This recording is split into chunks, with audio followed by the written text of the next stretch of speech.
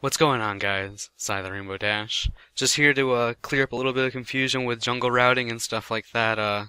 So I figured I'd use a quick example for both sides, show a side by side.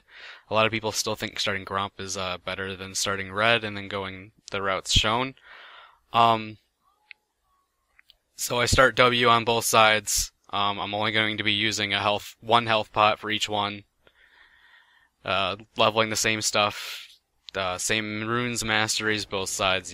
No leash on either one, obviously. This is just done in a custom game, just auto attacking stuff and seeing what the outcome is health wise. Got the zoomed in health bars, everything like that. Obviously on the top left you've got red to wolves to blue, and then the bottom right you have Gromp to blue to red. You can see that you actually hit level 2 faster when you start Gromp, obviously because there's only one minion that you're killing. You'll be surprised to know that you actually finish your route at the exact same time either way though. The only difference will be that level 2 is hit a little bit faster.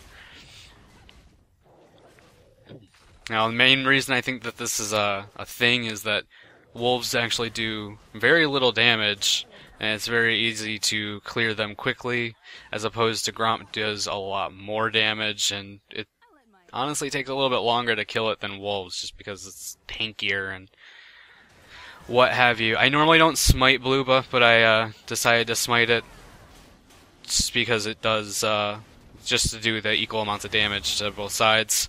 So there's the smite on that side. You look at the health bars, and obviously the first route, you're at about half health, and the second route, you're almost dead. So, there you have it. It's the difference. It's been on the Rainbow Dash. Hope you guys learned something from this.